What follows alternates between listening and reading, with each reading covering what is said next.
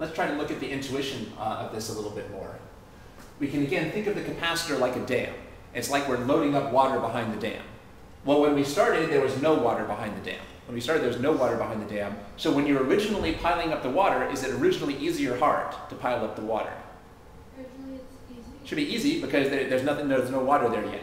That's why originally, when we closed the switch, there was a very strong current. Originally, it was very easy for the battery to send lots of water, so to speak, towards the capacitor.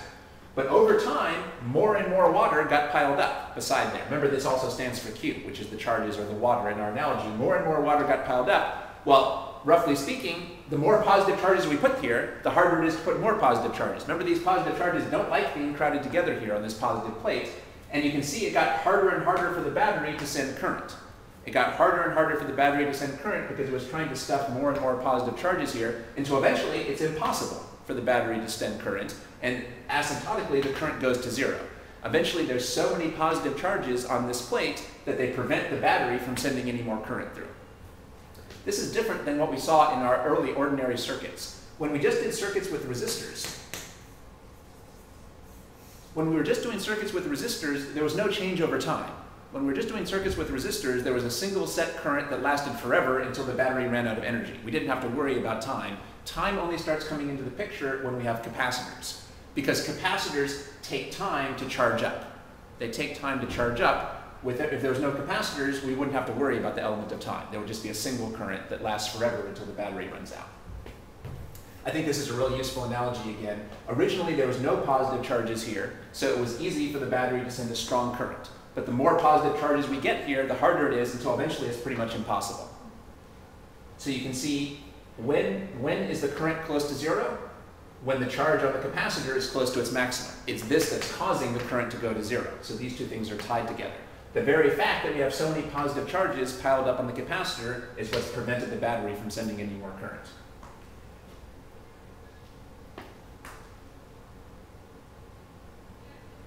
Originally, when the battery is sending a high current, there's a big voltage drop on the resistor, because I is proportional to V.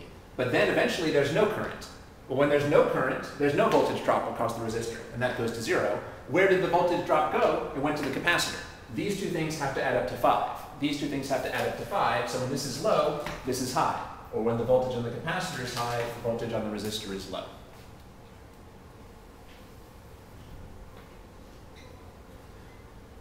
What we just went through here are the graphs for a charging capacitor. This is what we could call a charging capacitor.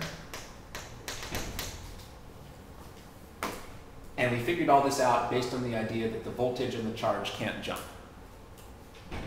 And we saw that since the voltage and the charge can't jump, the current has to jump. Now there's an equation for all of this. This is an exponential curve.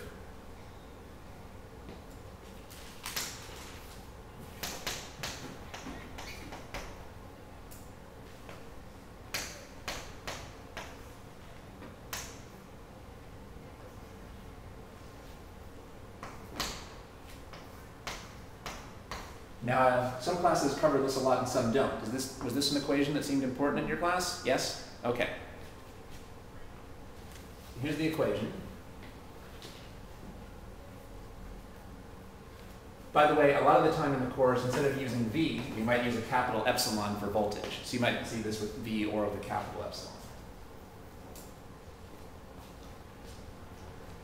By the way, the equation for the charge here would look very similar.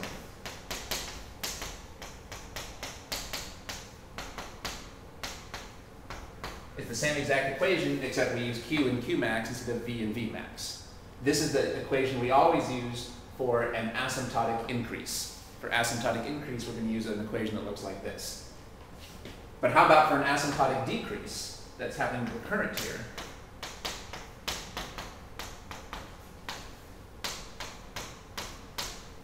Here's the equation for asymptotic decrease.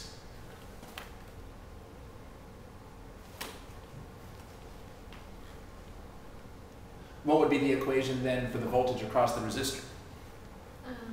V equals V max. E to the negative T over S. Good. This shows how important it is to say whose voltage you're focusing on. But because the equation for the resistor's voltage is entirely different from the equation for the capacitor's voltage. The capacitor has an asymptotic increase equation, and the resistor has an asymptotic decrease. We're going to see a lot of these asymptotic increases and decreases. Well, this is the equation for asymptotic increase, and this is the equation for asymptotic decrease. So you should have those clearly labeled in your notes so that you know which is which.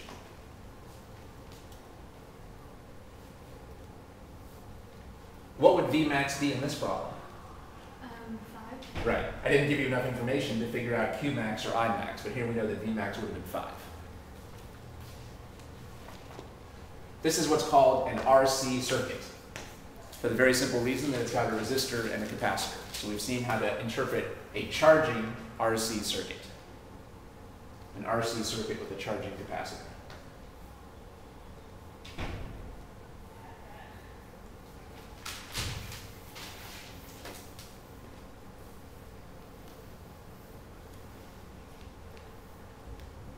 Now, let's say that we've got this capacitor fully charged.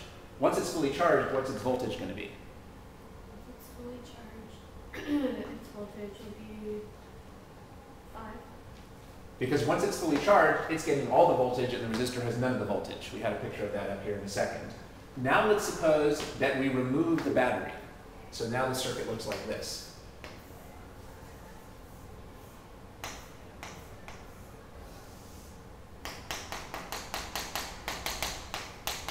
We've removed the battery. And that's it, we've opened the circuit.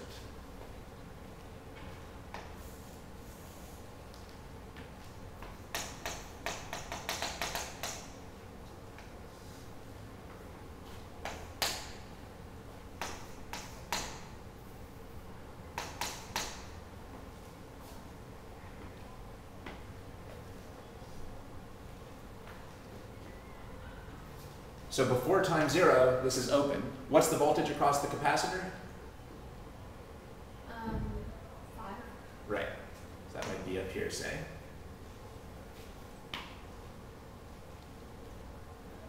Now let's see what happens when we close the circuit again. So between these two pictures, we removed the battery and opened the circuit to freeze things in place. As long as the circuit is open, there's no change, right? As long as the circuit is open, nothing can happen. But what happens when we close this? Well, now a current can flow. Which way is the current going to flow now?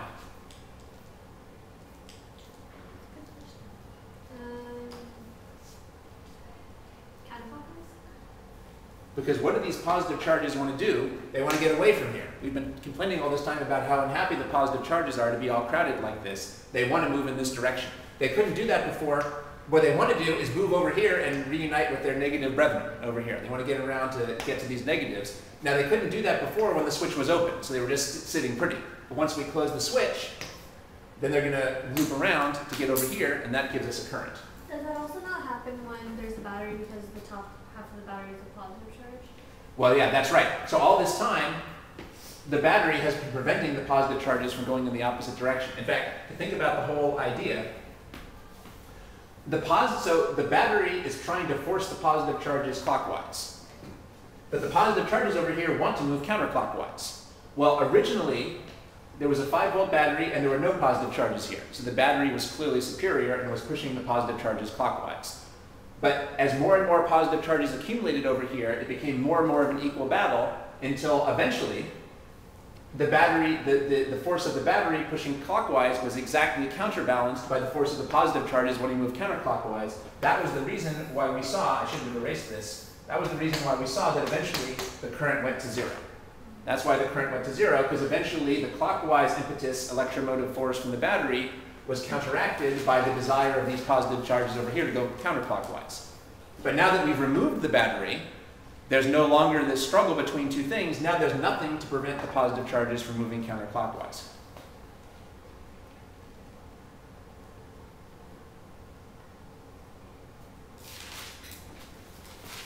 As long as the switch was open, they still couldn't do that. But once we closed the switch, now they can do what they want to do, is move counterclockwise, and the battery's not around to prevent that. So what you said before was exactly right. It was the battery that was preventing them from moving counterclockwise. In fact, for a long time, not only was the battery not letting them move counterclockwise, it was moving more charges clockwise, until eventually it couldn't do any more. That's why the current went to 0 here. But now the current is going to move in counterclockwise. Remember that when the switch was open, there was no current. But now the current is going to jump, isn't it? The current is going to jump as the current starts flowing through. However, eventually the current has to end, because eventually all the positive charges will be gone from here. Eventually all the positive charges will have gotten away from the positive plate and reunited with the negative plate, and then there won't be any reason anymore for current to flow. So now the current will again start high and asymptotically reach towards zero. Is that for the capacitor? Well, this is the graph for current. Current. And remember that in series, everybody has the same current. Right. So that's why I didn't have to say whether this was the capacitor's current or the resistor's current. That was a good instinct. We should always ask which device each graph is for. But for current, for things in series, we can use the same graph for everybody.